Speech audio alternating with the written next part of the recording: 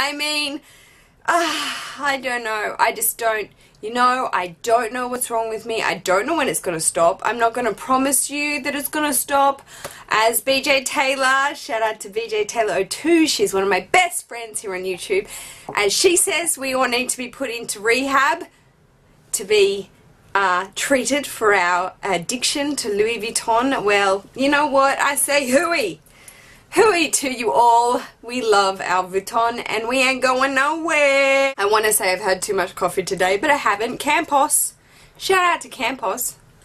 Any of you Aussie gals or guys out there that love Campos, let me know.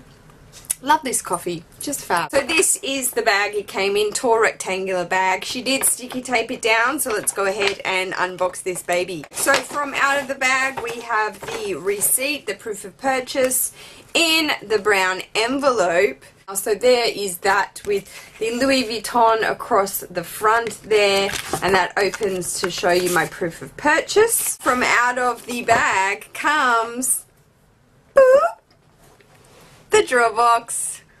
I mean, I don't even need to say anything anymore. Redonkulous, that's what I'll say. Truthfully, I mean, rehab needed. So, stupid, you all know what it is, like stupid. Shout out to my boy Glenn Mobile, I think it is, Fergus is his name on Instagram.